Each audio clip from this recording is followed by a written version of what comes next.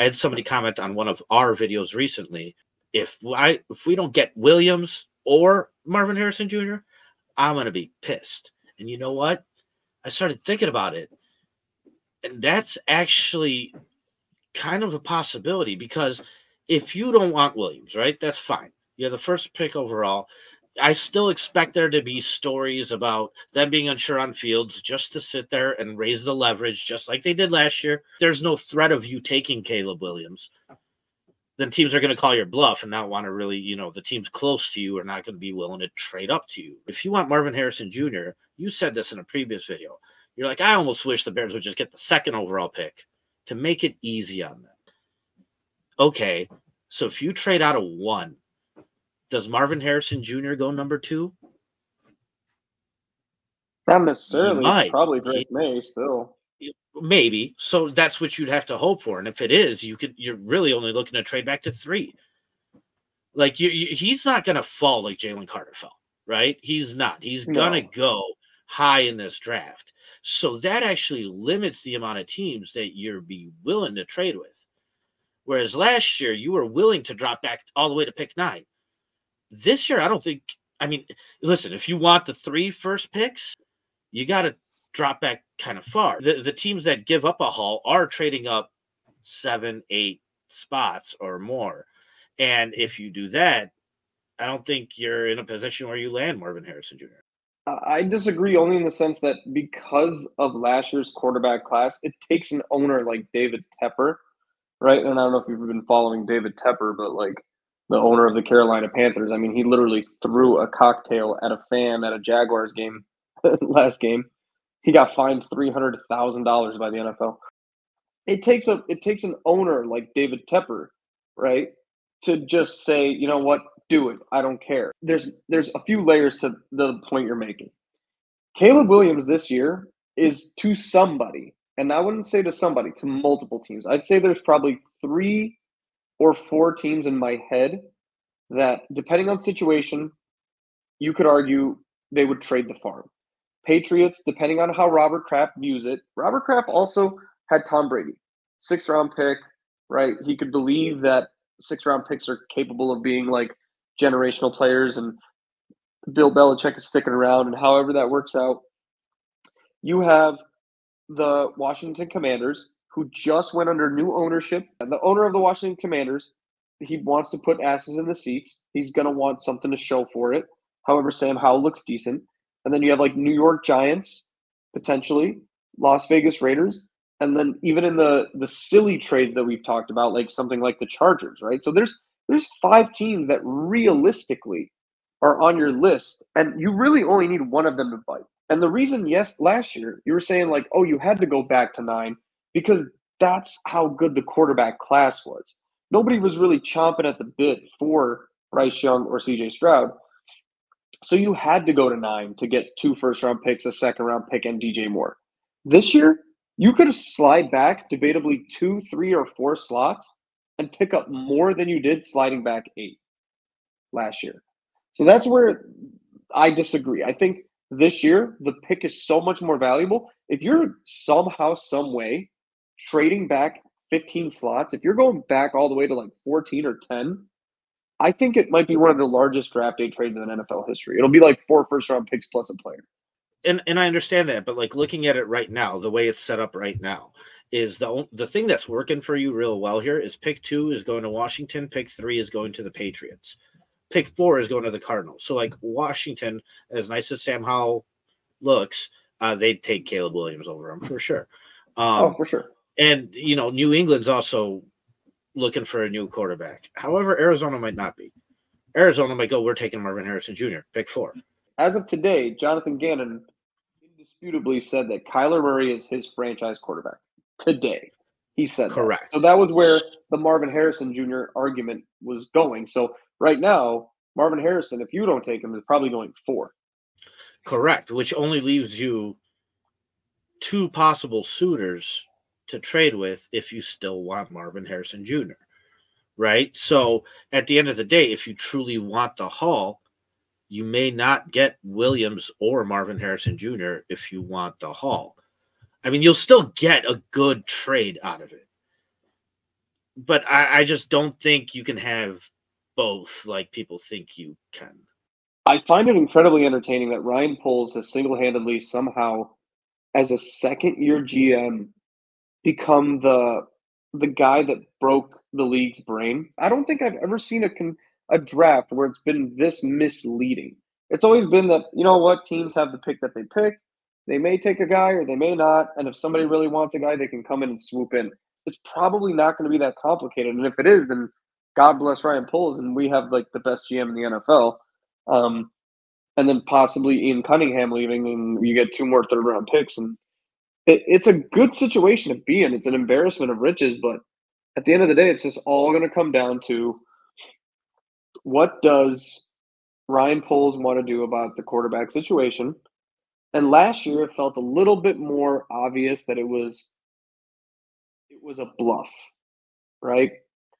Last year, Ryan Poles still had to say, "Hey, we're still looking at the quarterback position. We always will. We always have to."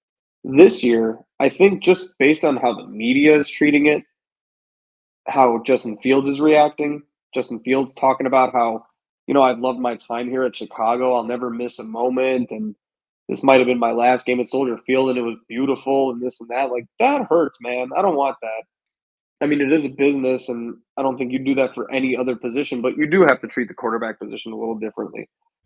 Correct. But I'm talking more about trying to get Marvin Harrison Jr. And the reason why I'm talking about it is because I think even his value might be too high. Like, listen, they talked about building this team the right way. I mean, I can remember a time when we would look at the Packers and go, wow, look at them. They're built through the draft completely. Like, most of their guys are drafted, and they're having so much success with Rodgers and this and that. I think that's where we kind of want to get to. We want to sit here and have our draft picks and have our young guys sit there and progress and flourish. And you look at a guy like Jalen Carter, who, was projected to potentially be the top pick in last year's draft. And he fell and fell. And even when he fell to pick 9, they still wanted nothing to do with him. Marvin Harrison Jr. does not have any off-field concerns like Jalen Carter did, right? Listen, the guy's a legit prospect, right? I'm not taking anything away from him. He's worth probably the 2nd, 3rd, or 4th overall pick, which is where he's going to go. He's going to go in the top 5, right?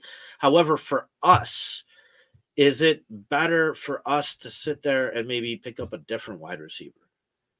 Like trade back, get a different wide receiver, get more picks, things like that. Because to even spend that much on one guy, like I guess it all depends on what the offer is to move up 2 or 3 spots. If you could trade back to where New England is, pick 3. I don't think Marvin Harrison Jr. is in any way worth the 1st overall pick. I'll put it that way. If you have that and nobody wants to take the bait and trade you, then I don't think. I mean, you have to take the player that you think is the most valuable for your team building scenario. And whatever that may be for Ryan Poles, I don't know. But if let's play the hypothetical that nobody wants to trade for the 1st overall pick, I would be much more comfortable with Caleb Williams than Marvin Harrison as a 1st overall draft pick. Because the ceiling on a quarterback changing your entire team is much higher than one wide receiver changing your entire team. Look at the Vikings and Justin Jefferson. He's the best in the league.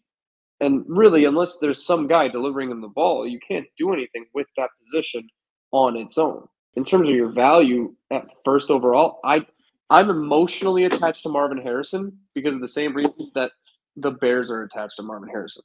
DJ Moore was his childhood friend growing up. Him and Justin Fields are close personal friends because of the Ohio State connection. And it would probably be a really awesome summer training camp, and the interviews would be great. And it would be really fun to see them all gelling together and have fun. But there's plenty of talent in this draft that I would be okay with otherwise. I mean, we've talked about the draft a lot, even in our personal conversations. We've studied it. One of the things that I'll tell you is that wide receiver is one of those positions that you can find guys that will produce for you all throughout the draft, right? Whereas defensive line, an edge rusher or defensive tackle, those guys tend to be taken in the 1st round, 1st or 2nd round. So, okay, so what if you drop back to pick 7 and you could still get the best defensive tackle out there? Like that might be more of a value to Ryan Poles than sitting there taking a guy. I'm just listen. I'm just trying to lay the scenario out there that it's possible we may not wind up with either Williams or Marvin Harrison Jr. It really is. A lot of people are saying you can't pass up on Marvin Harrison Jr. And in that case, you still have a second first-round pick this year that's still pretty high. So you might be willing to sit there and gamble with that pick if you only trade back a little bit and still get something in return and still get them. It might still be a win for you as an organization. I think it's a tougher spot than people make it out to be. I think everybody's just like, oh, you're getting a haul and this and that. And it depends on what you really want, I think. Because if you want Marvin Harrison Jr., I don't think you're getting this huge haul because you're only dropping back a couple spots. But it might be what you're saying. If Caleb Williams is projected to be that good, then I guess somebody may give up a lot to just move up. But usually it's desperate teams. Ryan Poles almost kind of put himself in this situation too, with understanding that last year, like, you had the first overall pick, and in your head you're saying, hey, you always have to take a quarterback in the first pick to kind of improve the overall potential of your team. If anybody or GMs are referencing the point of maybe you shouldn't make that trade, they're probably referencing last year. There's a lot of references to be made. They're referencing Trey Lance and Mitch Trubisky and a lot of those guys, but I think that's more in the past, and people are slowly but surely learning from that. And I think even last year, I think, there were discussions with the Texans for moving up, but I think unless you got a team like the Panthers that had a bad owner and were willing to make that trade, I don't know if there was many other suitors out there that Ryan Poles could have gotten that kind of haul for. That's why I use the word desperate. Frank Reich got fired, right? But clearly there was some desperation there to keep your job. So, okay, so we're going to sit there and we're going to gamble and we're going to toss whatever we have and try and get a quarterback and try and make this thing work, right? And if I can't do that, I'm probably getting fired. If I do it and it doesn't work, I'm probably getting fired. But that's probably my best shot at keeping my job here, right? And so I think you have to find a team like that. You have to find somebody that's desperate enough to give you the haul because they don't care about the future that much because their leash is very short. It's just always interesting that the potential of the future is always worth more than what you have right now, right? And it's fascinating where I would say, like, if you said Justin Fields, how much are you getting for him? People are talking about a second or a third. And I think maybe you could get a first if there was like a really desperate, hungry team, but I highly doubt it. You're probably getting a second round pick for him. However, that's a first round pick, and that's a good quarterback in this league. He's probably a top half quarterback in this league.